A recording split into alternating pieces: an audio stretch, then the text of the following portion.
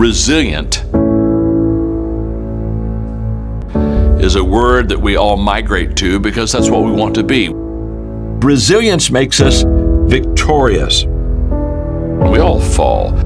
Either hit the floor and splat or hit the floor and bounce back up. Either giving up or we're getting up. Either get stronger and more resilient or Quit. Life comes to you very unexpected. It has all kind of twists and turns. life doesn't get easier or more forgiving. And the one who can maneuver and move and adjust and be flexible will always be the one that'll come out on top.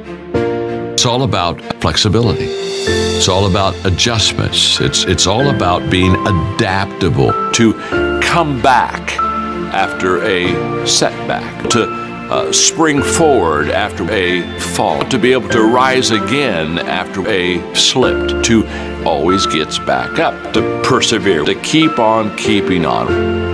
But resilience is very different than being numb. Resilience is alive. It is learning. Resilience means you experience, you feel, you fail, you hurt, but you keep going. When hit by a crisis, when your mind tells you that you are totally exhausted and totally tapped, sometimes you gotta back off enough to kind of refuel and re-nourish yourself. Regain the energy that has been expended. Keep on, keep it on. Keep on, keep it on. There was no quitting, keep on, keeping on. If you kind of get knocked down, it's okay. Just get right back up. Bounce back and come back quickly, ready to get back in the game. Just don't quit. You're gonna have a lot of temptations in life to quit, but those who quit never succeed. And just because you're struggling doesn't mean that you're failing. If you're struggling, you're still in the game. Because you are a resilient person.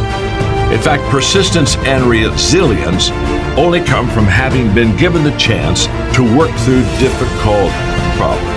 Tough times never last, but tough people do. This tough times, if you get through them, make you tougher. Don't allow the crisis to numb you. Be alive, learn, feel, fail, learn, Persevere. Continue on. Keep on keeping on.